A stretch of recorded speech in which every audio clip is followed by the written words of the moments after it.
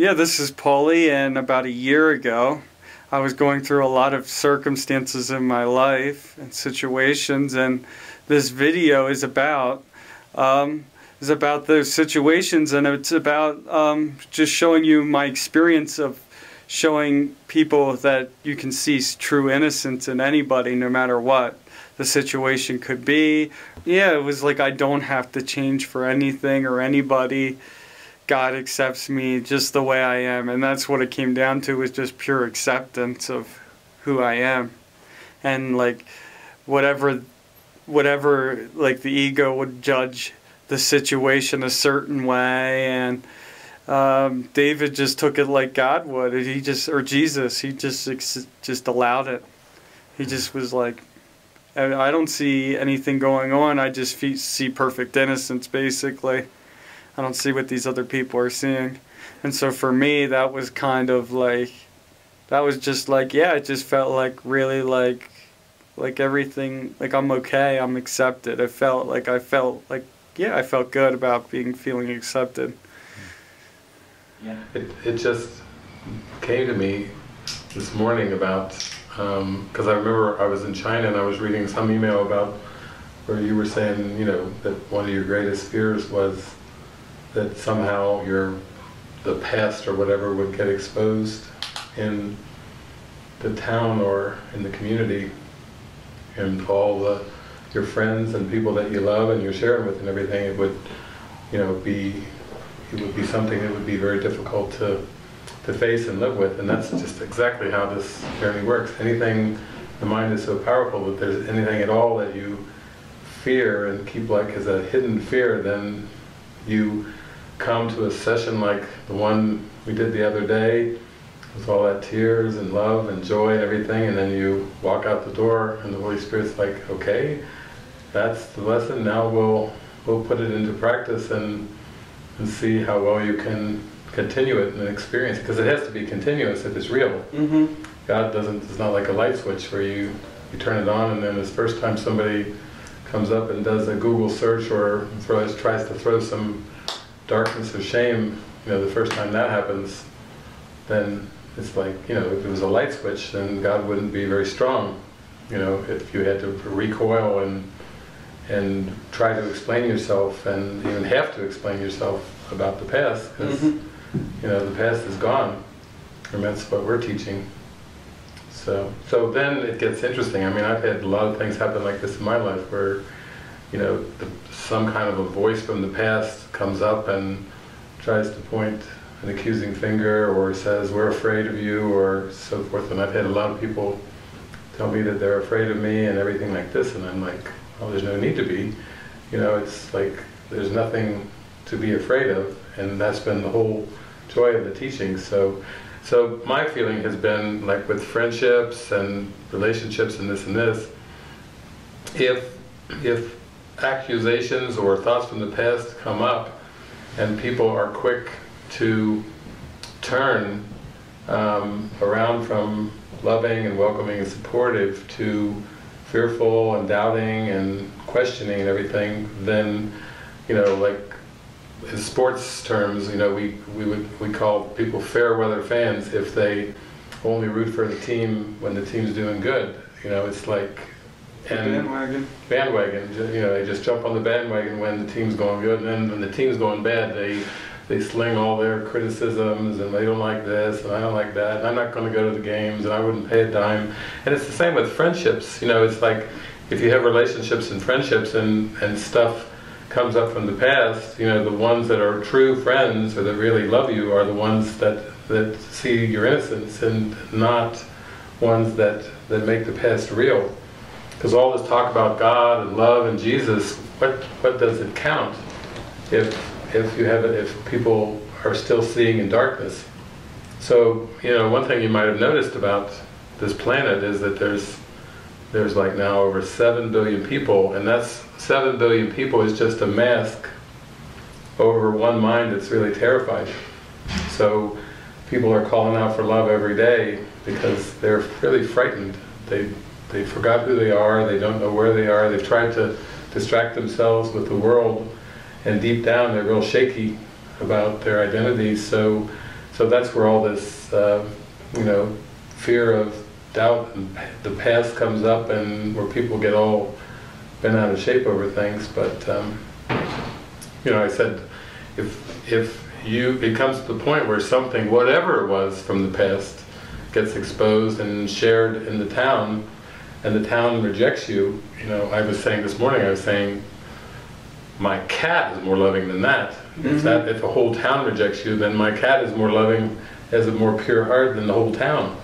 Or if numbers of people, whoever, would seem to deny or reject somebody, you know, my cat has got more love than that. You know, it's really coming down to true forgiveness, is really seeing the innocence, and that's what this is about. So, you know, my feeling is that, you know, you've taken a lot of steps since you've come, and we were talking about those the other day at the service, and you're just continuing on to take your steps.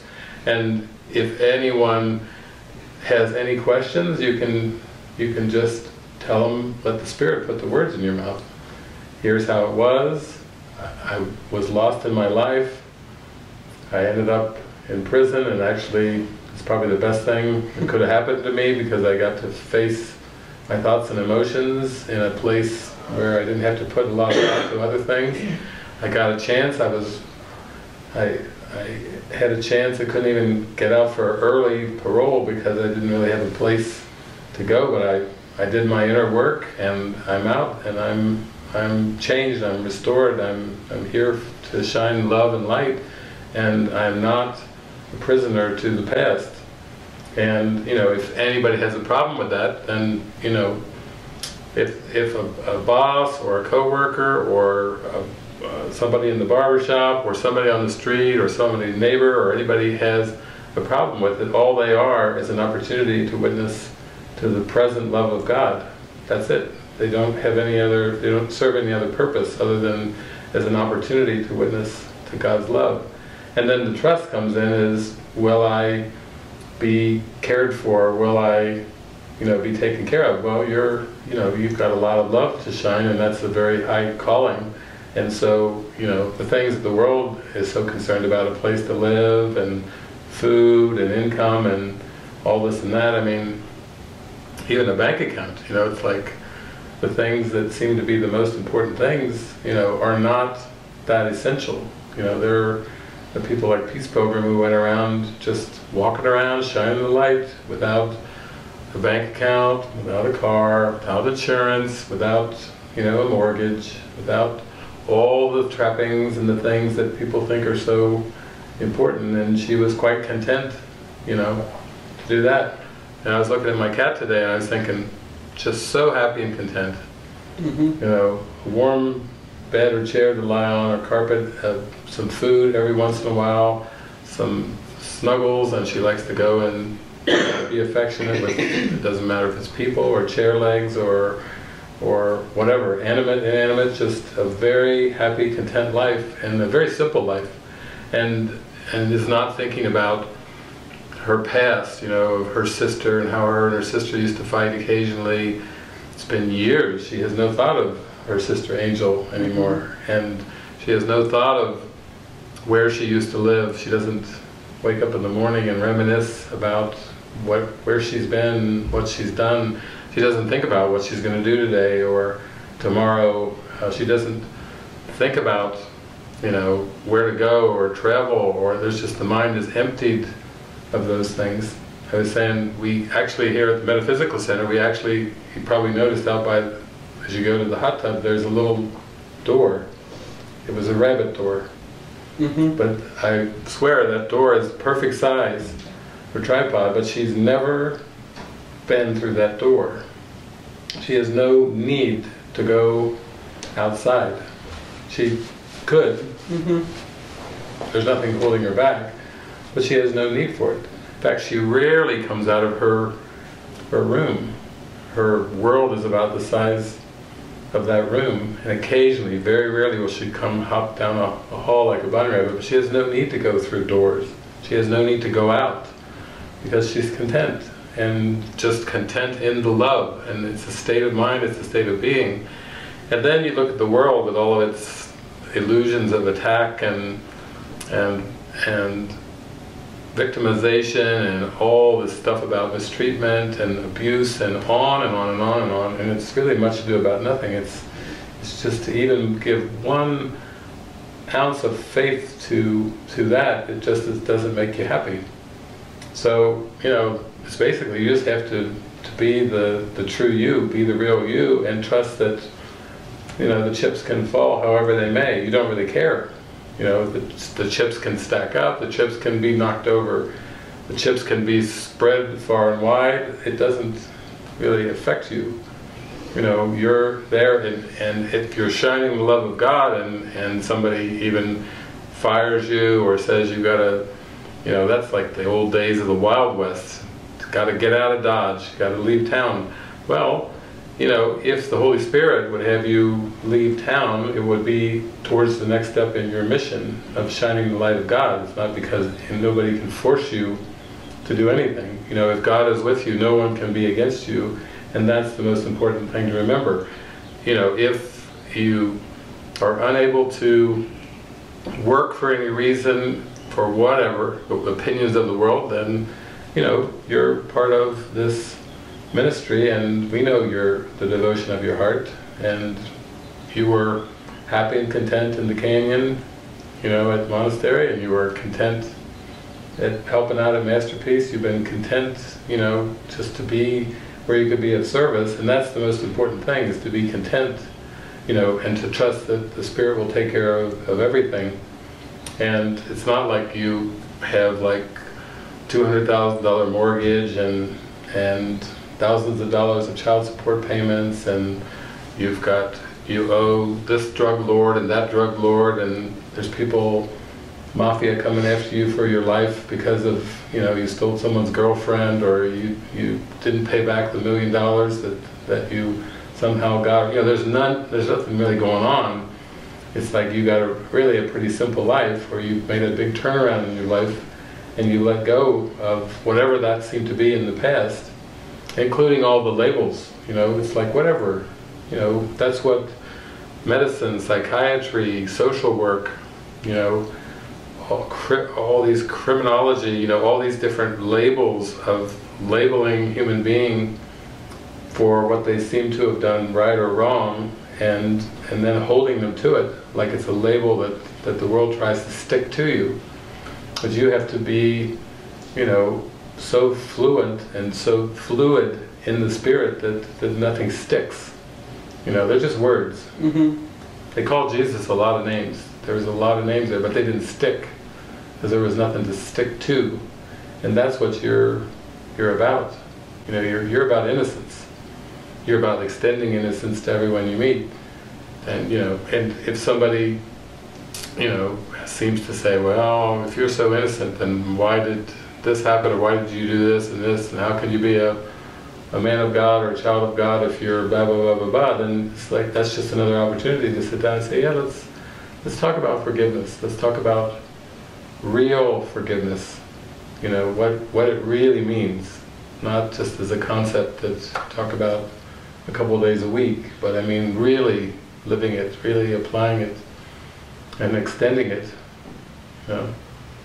And it's beautiful. We live out in an area of the country where the church out here, one of the predominant churches, is called the Church of Latter-day Saints. Latter-day Saints. How beautiful! How beautiful to even believe in Latter-day Saints, that they weren't all back in the 2nd century or the 4th century or the 12th century, and there's none left. Mm-hmm. They're all used up over time in the history books. But Latter-day Saints, you know, that just means it's a beautiful reflection that to live a saintly life and shine the light in this day and age in the modern contemporary world is not only possible, but it's inevitable. It's the calling.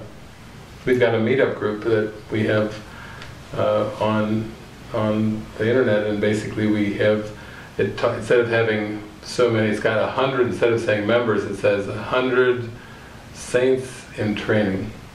That's what it says. There's 100 saints in training, and that's, you know, what you are. You're a saint in training, and you're learning to let go of the past and live in God's love and trust in the present moment. There's no higher calling. So I think the thing about it too is when you are tempted, when darkness arises and your darkest fears come up, you know, that's when it's most important to turn to me or turn to the community and say, I got some darkness coming up here and I just need to have somebody just join with me to hold the light, to hand this over to the Holy Spirit. And not, the ego wants you to take it serious, you know, like it's a serious problem and there's going to be serious consequences, and that's just its trick. It just wants you to buy into it, and we just want you to join in the truth of who you really are and not to forget that, because it's fun to be who you are. It really is joyful. So I just feel honored that you're part of us, and I think you can know that, you know, we have all kinds of sayings in the English language. One of them is, used to hear this when I was growing up, with friends like that, who needs enemies? Meaning, if your friends aren't reflecting back love and happiness and joy and support, then they were never true friends at all. They were tricks of the imposter. You know, they were masquerading as friends, but they weren't friends. I mean, what's the definition of a friend?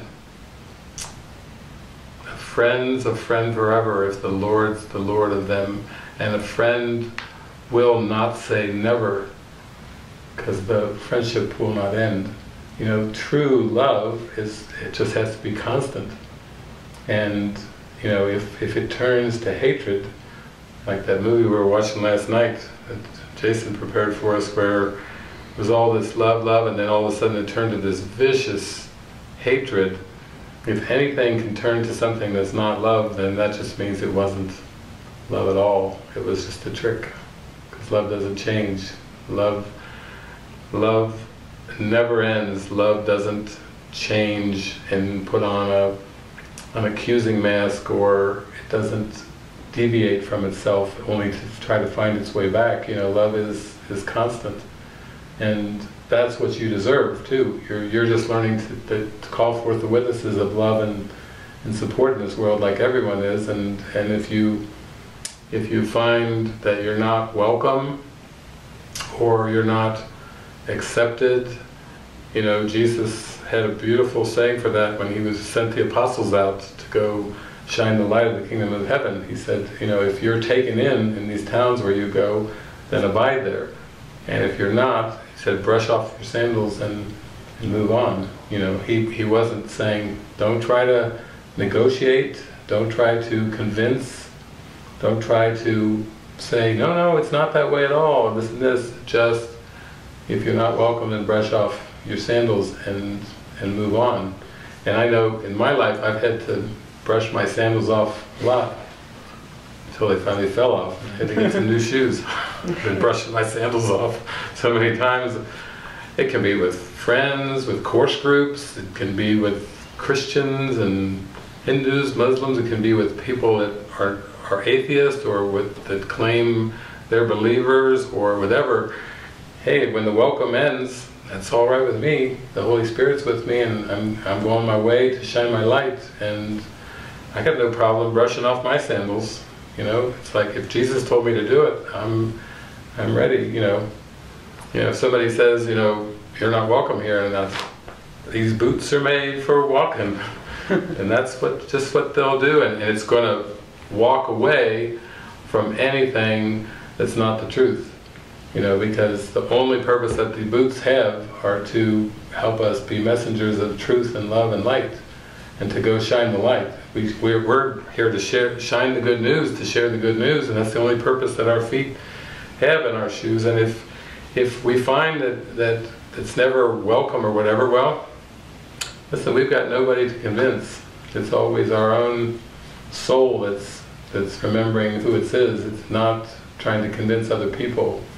We're not trying to convert anybody, we're not trying to change anybody's mind, we're not trying to say we have the truth and you don't, we're not trying to say that this truth is better than that truth, or this belief is better than that belief. You know, none of it really. It's simply a state of mind, and it needs nothing. You know, it's already everything. So it doesn't need, I mean, love is so glorious, it doesn't even need to be believed in. It's that glorious. You don't even have to believe in it. It's still love. Mm-hmm. You can say, oh no, I don't believe in love. You know, like that song, I'm not in love, so don't forget it. You know, love is like, ha. You know, it doesn't need belief to be what it is. So it's absolutely beyond belief. And today, I mean, I was thinking how this love is so beyond persons and personalities and everything of this world that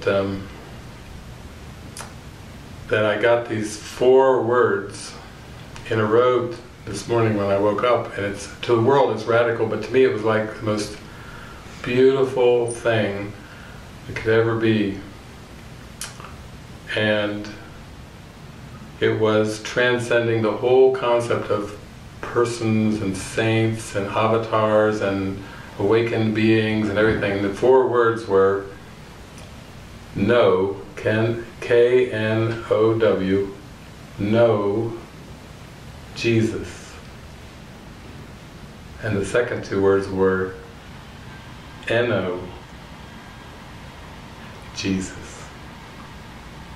Know Jesus. Know Jesus.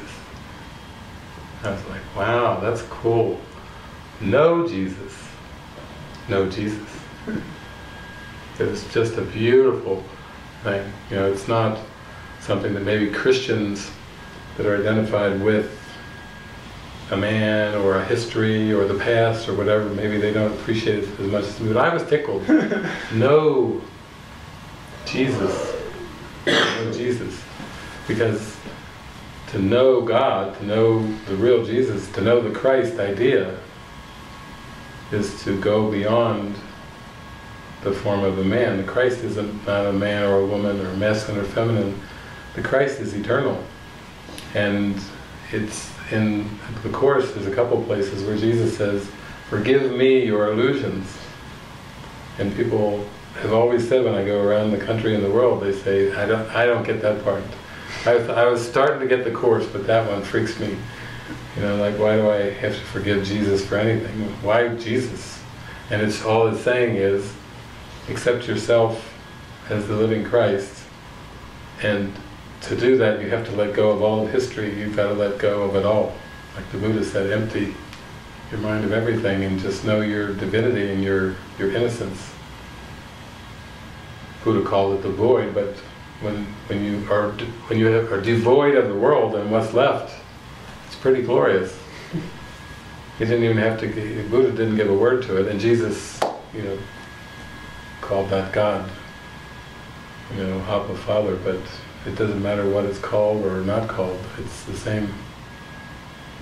So I think you can just go forth. I mean, I think Lisa was saying that today's like an off day, so you know, you don't have to go into work today, and then it's like you just follow your prompts day by day. If you wake up and there's a day to go to work and you go to work, it's like all you do is you hand the day over to the Holy Spirit and say, okay, this day is for the glory of God, and whatever happens, I will not, you know, I will not be discouraged by anything. I will go shine my light, and then you really get a chance to really watch your mind and watch the reflections.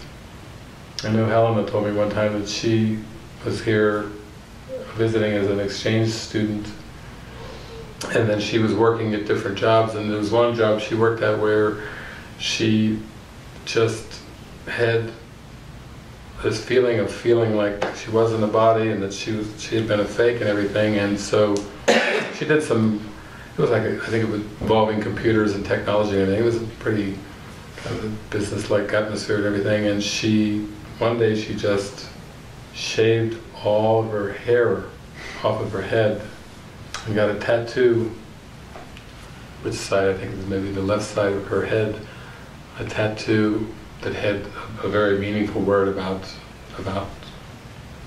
purpose and love and God, and I forget what the word was and everything, but she went into her her job with a bald head and a tattoo, and she said it was an amazing experience because she said, going in, I thought I knew who my friends were, who would go, "Oh, that's sweet, and I love you," and give her a hug, and which ones would step back in judgment. And she said the best part of the whole experience was, it was nothing like what she thought. The ones she thought would be the friends weren't, and the ones that she thought were sure would judge her, they accepted her.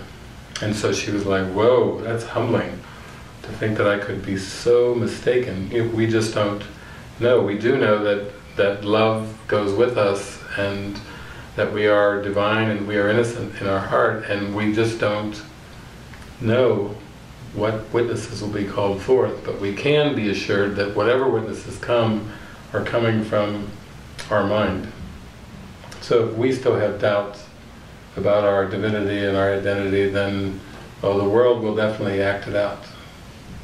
And if we don't have any doubt, then we will pay no heed to appearances. You know, we will be resting and shining in our certainty, and it won't matter what the witnesses seem to say and do, because we'll be sure of what's true in our heart. And when we have doubt about what's in our heart, we have doubt about our identity. The world is really good at bringing forth witnesses to whatever we hold on our heart chamber. But all we can say is hallelujah. It's all part of the purification, you know. Show me what I believe. Show me what's on my heart. Help me be purged of anything that's not of God, you know. Help me be free. Help me know myself as a child of God. And oh man, is it a speed up. When that's the prayer of your heart. It's like, get ready, you know, because it's just saying that you want to know the truth, and you won't settle for illusions. And I know that's what's on your heart. You didn't come all this way, you know, to shrink back, you know, to let shame, you know, be your prison anymore. You know, you're not deserving of any kind of shame. You're deserving of love. So I know you can do it. Thank you.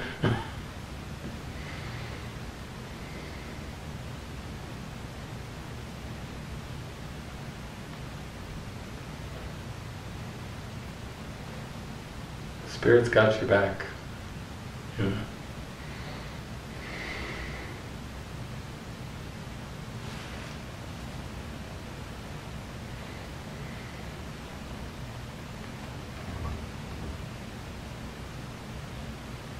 Together we will show the world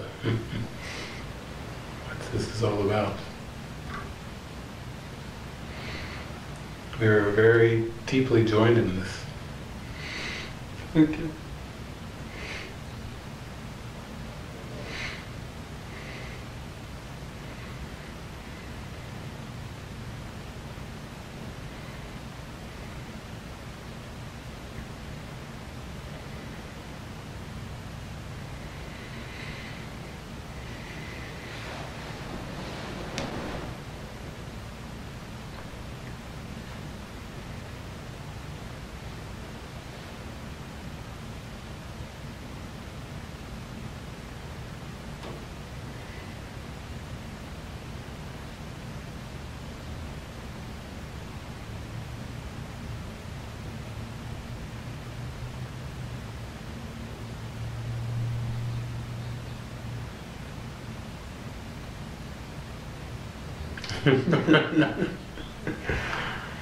Healing the multitudes. Yeah, just healing in action. Yeah. Healing in action. Yeah. It's practical healing. Yeah. Beautiful. Yeah. Got this morning. I thought, see Paulie. So glad we could have this meeting. Me too. Like this. Yeah. Because I just had so much stuff coming up about the whole thing, and you know, it's like, oh God, now I know I'm gonna have to leave and that whole deal, you know. All this for nothing, you know.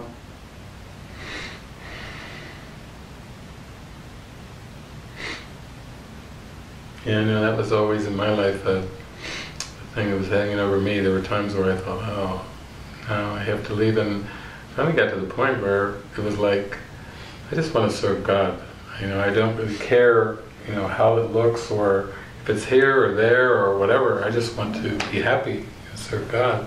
And then the thought of, you know, it's like just follow the invitations and go where I'm welcome, you know. I thought, what a simple solution, you know, go where I'm welcome, follow the invitations. I thought, I can do that. I mean, that sounded really simple.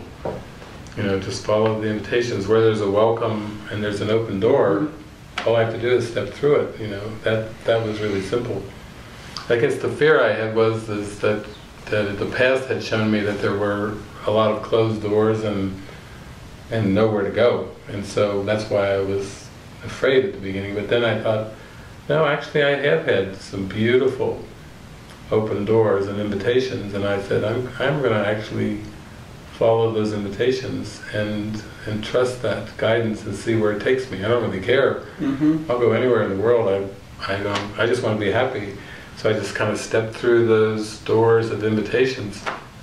And then I did it so much that I thought, this works. So I started telling other people. I remember Carrie's over there behind us in another room, and she came to me one time, and she was confused and frightened and didn't know where to go and what to do. And I said, it's real simple, just follow the invitations. And she said, but I don't have any invitations. And she said, you have lots of invitations. You've got no problem to follow the invitations because you've got lots of invitations, but I don't have any. And I said, no, it's not that way. I said, you actually do have invitations, and you have many, many, many, many more. And so it works for you just like it works for me, it works for all of us. But somehow we just didn't know that. We just thought that we had to figure it out on our own or whatever, but it was so obvious to just be able to follow the invitations.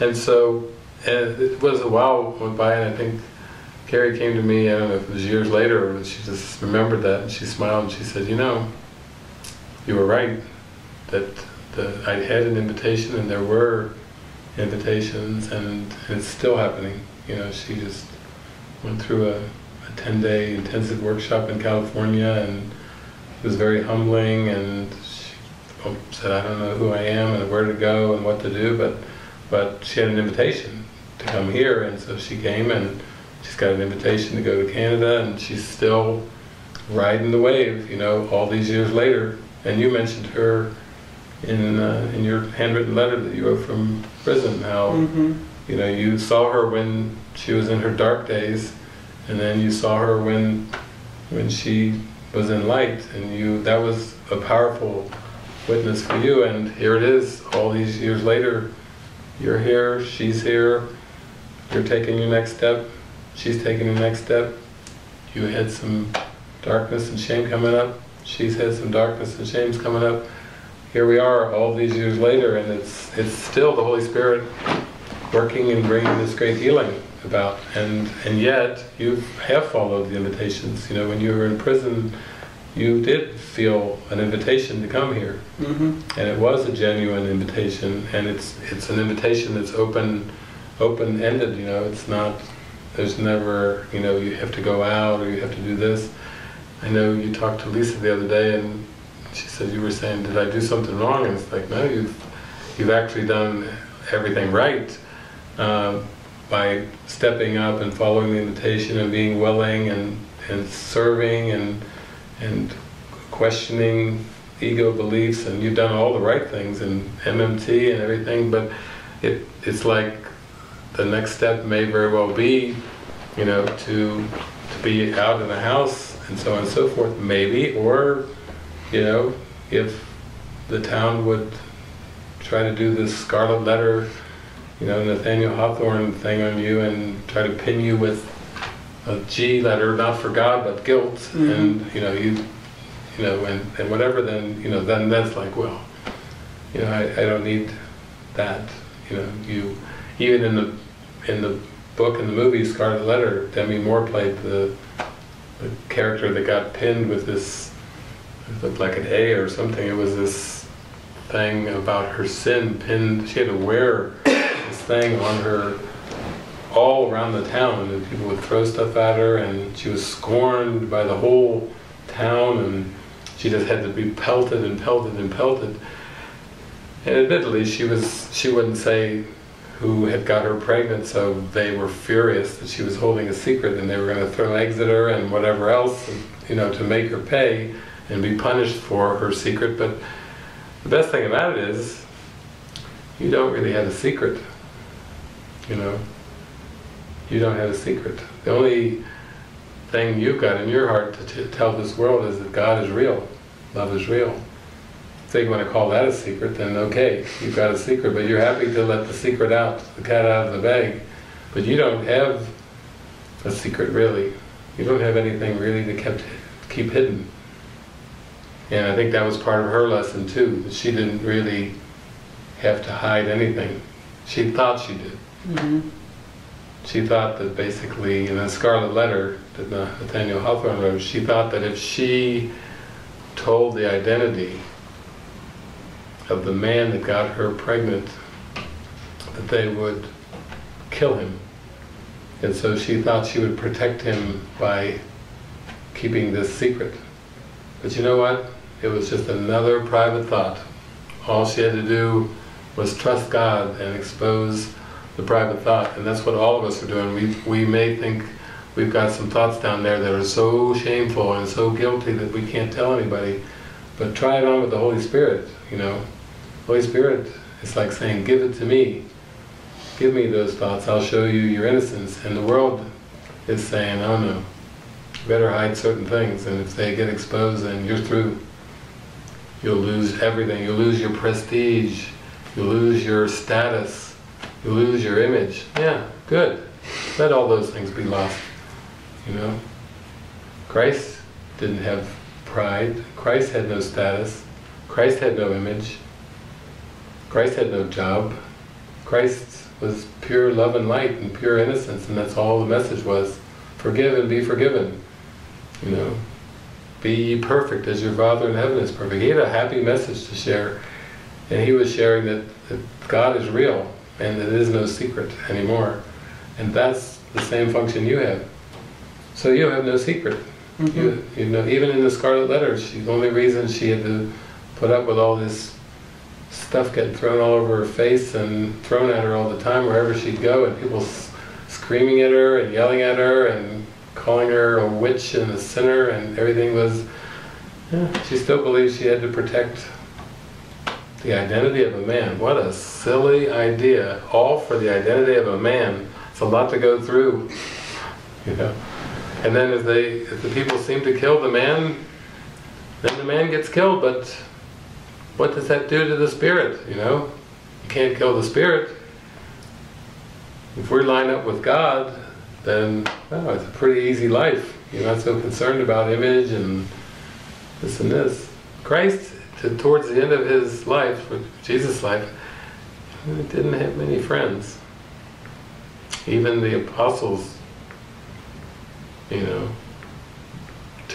Peter turned away and denied him. The Bible 3 times, in your answer book it was 4 times. I always thought 3, but now 4. Oh man, 4 times to deny Jesus. But Jesus wasn't offended because he wasn't a body. No Jesus. K-N-O-W, Jesus. No Jesus. That's why Peter could say, I know this man not. I've never seen this man before. 4 times publicly to deny that he had any association with Jesus. And Jesus wasn't offended. No Jesus, no Jesus. He wasn't like, my God, I worked with you for 3 years. Spent 3 years of my life and you're living with me, and now the first chance you get, you deny that you ever known me. And then you do it again and again and again. No, Jesus didn't have those thoughts in his mind. He knew, no Peter, no the real Peter, the Christ Peter, no Peter. he knew that the personalities weren't real. None of them were real in this world. So he didn't hold anything against anybody. He knew the body wasn't real, even with spikes going through, you know, the arms and legs. Wasn't identified with the body. Wasn't pissed off. Wasn't angry at even the ones that were driving the nails through. No, not a body. He didn't identify. He didn't have any guilt in his mind. He didn't identify with the body. So these are profound teachings, and what an honor it is for us to be able to teach and demonstrate them and really have the experience for ourselves. That's the most important thing, not the words or the concepts. We got nobody to teach, nobody to preach to, but these ideas are worthy of us experiencing them, because we deserve innocence, we deserve love and happiness. And this is your function, you know. So you can go forth, you know, with knowing that whatever the world says and does can't touch you. It can touch me not. And if the world comes back at you like the scarlet letter and says, what about your past? What about, can you explain yourself? What about this and this and this? Just let the Holy Spirit remind you, the past is over, it can touch me not. The past is over, it can touch me not. And if people don't understand that, they say, I don't understand that. Just say, well, I'm not who I was. I'm who I am. And I'm really learning to love that about myself. I'm not who I was. Don't hold the past against me. I'm not going to hold the past against you, and let's make a joining here to see and experience the love and the innocence, and to not hold on to the past.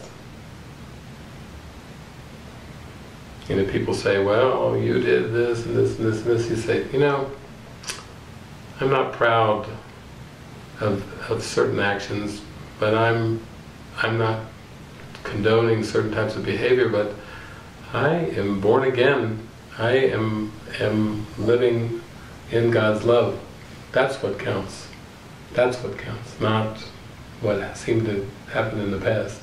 Because everybody is the same thing. If anybody gives any reality to the past and behaviors and so forth, they're going to feel guilty. You're not going to be happy. It's the same for everyone.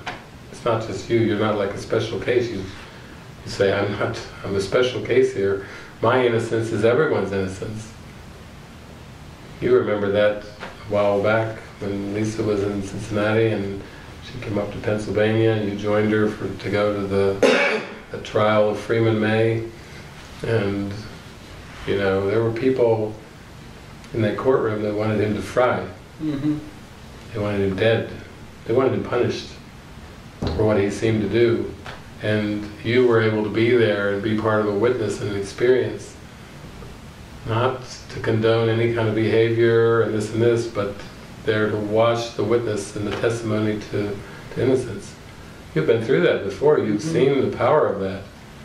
The power of innocence is the greatest thing that there is. There's nothing in this world that's even close to the power of innocence. And so, what a gift, you know. You got to participate in that. Lisa came to me and to Jason, and come with me, come with me. No, I don't think I'm called to do that. But you were, and you got to witness the glory. As our friend John Crowder says, the glory! You got to go in that courtroom and witness the glory of God, innocence, regardless of what the testimony was, regardless of what the outcome was, regardless of what the prosecuting attorney and the people said. You got to witness to the glory. In fact, you know, we got to hear the story of the glory when she came back of, is it true, Miss Fair or Miss Stern, what was it back then? Whatever. Miss Fair, that you study A Course in Miracles? Yes, it is.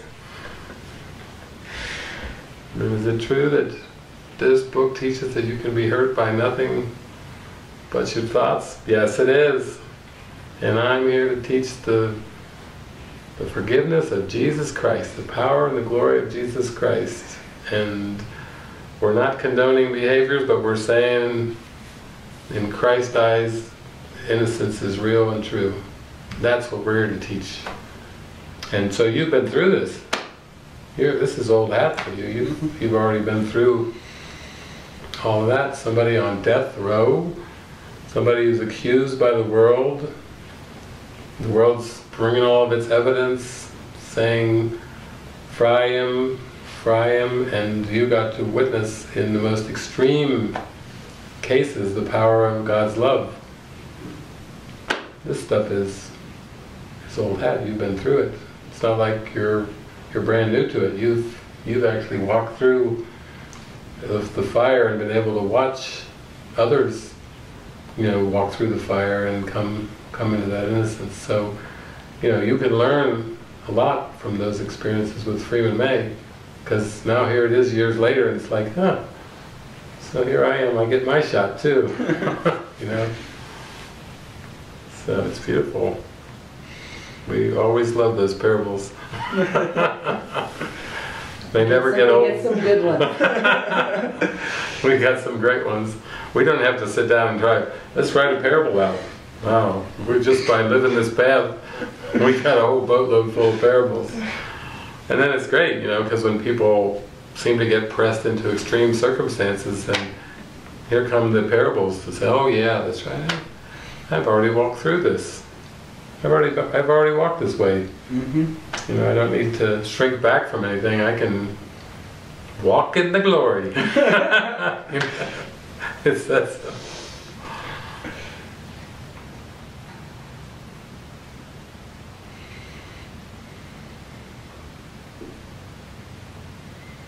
Feeling better? Yeah, I am. All right. A lot better.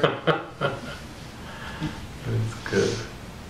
Yep, you can go about your day in innocence, resting in your innocence.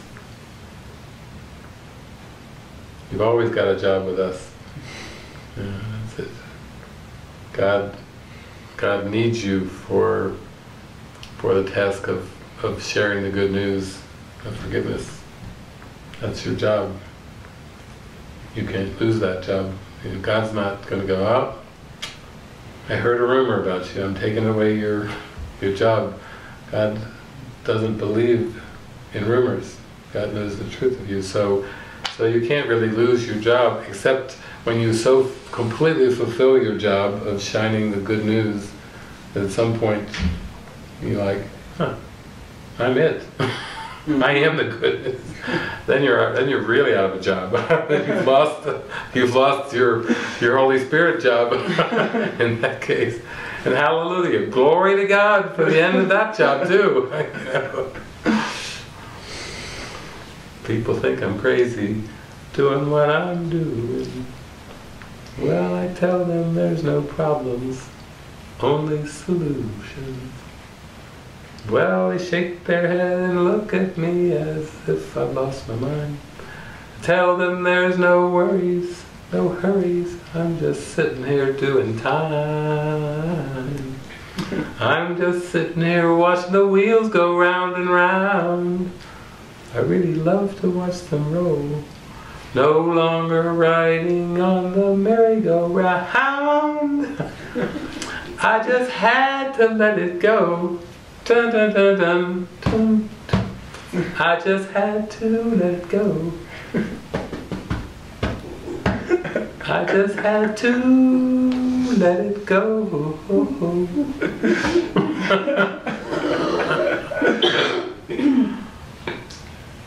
Go, John. Okay. Thank you. That's a wrap. So beautiful. Yeah.